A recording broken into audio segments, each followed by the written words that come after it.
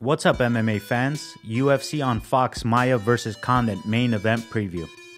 Demian Maia is currently on an amazing 5-fight win streak. His record in MMA is an impressive 23-6.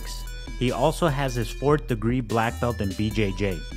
Maia's fighting style mainly consists of submission and grappling style fighting. He has had 3 5-round fights. On the other hand, Carlos Condit has had 5 5-round fights and has an amazingly well-rounded style. Condit has a brown belt in BJJ and has a great MMA record of 30-9.